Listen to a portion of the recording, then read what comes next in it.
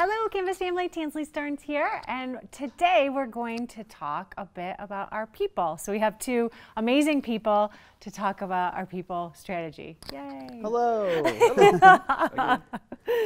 So as you know, it matters deeply to us to be known for our people, and we've been spending a lot of time thinking about how we can improve retention. Can you guys talk a little bit about where we are and why that matters? So where we are, so we have a number of different projects we've been working on. Some of them range from, analyzing and looking at how we approach compensation to somewhat smaller projects in nature. So we've got some partnerships, including the one that we're going to talk about today, with WorkLife partnership. And so far things are going pretty well. We're kind of reaching the launch point of some of these initiatives, and so pretty exciting stuff. So WorkLife we launched yesterday, which is something we've been working on for a while. I think this has been in the works for some time. No pun intended there, but with WorkLife partnership, I think this is going to fundamentally change and help change the culture for the organization. And we had 2 sessions yesterday, and we have another one scheduled up north for next week. So I think it'd be appropriate we can just go through and talk about WorkLife. So WorkLife is not an EAP per se, right? We have EAP, which is ComPsych. What's EAP? Employee Assistance Program. It's free. It's free. So is WorkLife. So with WorkLife, where they differentiate is going to be really, I go to an EAP for counseling services, something that maybe I have a crisis going on right now, whether it may be an unfortunate death in the family or a divorce.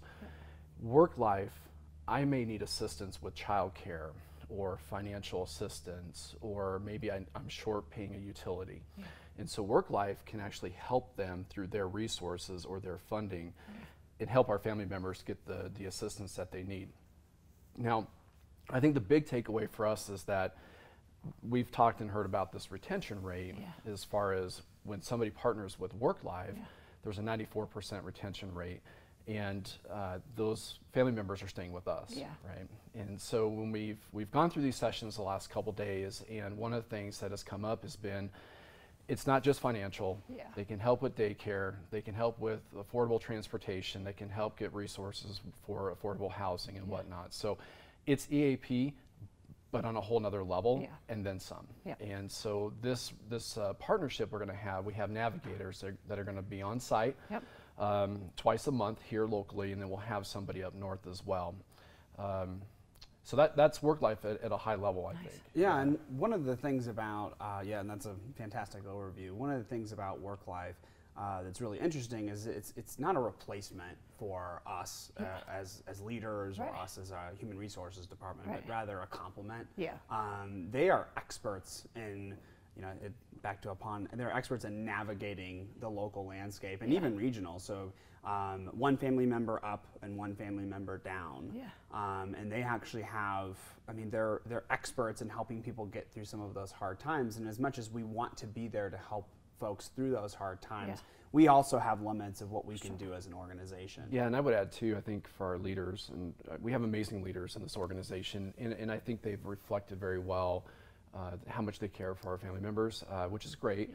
But there's, again, to Ryan's point, there's only so much any of us can do. And honestly, there may be things our family members don't want to tell us for whatever their reason is, and which is fine.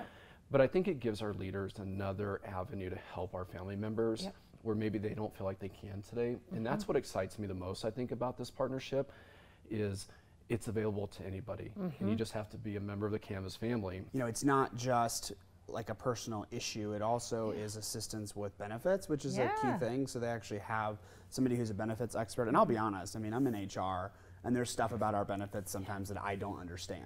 And so oftentimes you're at the intersection of a personal issue where a health insurance benefit or a leave benefit may be really helpful for you. And these folks will really help you understand, okay, what's going to be the best option for my place and time. So we actually have a dedicated benefits person to help navigate that. And health insurance is super complicated.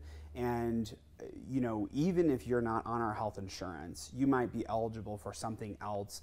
The child healthcare Chip, thank you. Chip. The chip, see what I mean? Yeah. I'm an HR. You know, that could help you and without even realizing it. So that's just another add-in bonus to working with them. Great. Well, you know, now that we've talked about our family members and work life, let's talk about you. Let's talk about what makes you delightfully offbeat humans. I knew that was coming. It's Curtis not a gets surprise I had to anymore. go first this time. You do. Yeah, dang it. Yeah, gosh, I am. Do you want me to answer that question for you? I would be curious what. Oh yes, Let's do that. Let's do swapping. that. I Oh, like boy. that. Let's do turn it that. on its head. Let's go This with. will be interesting. I have to be really careful here, don't I? No, you don't. Okay. Well, what makes Curtis delightfully offbeat? Well, I think one of the things that's really interesting about Curtis is always having a lot of fun with his automobiles. So if you know Curtis, We call that. you bad have your luck. truck back? No. It's only been 8.5 weeks, but that's yeah. another story. So Yeah. What about this voice you just did? Let's just go there. that's much more fun Right? than talking about Yeah. his Okay. automotive All right. worries. All right. So I've been known to do some impressions from time to time, and Brian talked about. I always like to have a lot of fun. I think that's what makes me delightfully offbeat. But you have to do something now. Yeah, you No, have I know. to Now do I it. have to. So, before we started the video, I was talking like Mr. Mackey from South Park. So I'll try to keep it somewhat appropriate. But we were It's really doing the audio test, and I was going, "Yes, hi, this is Mr. Mackey. Okay, this is your public service announcement. We're over at Canvas now. Okay, and I just want to let you know that. Okay, all right, bye." That is epic. All right, now you got to was tell bad. us, I can't Brian. follow up that. You That's, can. I'm pretty lame, No. relatively, I don't No. think so. compared to Mackie. No. So I get to talk about you. Now. Mine That's was a right. dig on you. That wasn't so- a dig. That's just bad Alright. luck. But Yeah. I think Ryan is somebody who is very curious about everything. Not in a accurate. bad way. I think that's a good thing. So I can always count on Ryan to question anything that comes up or we talk about.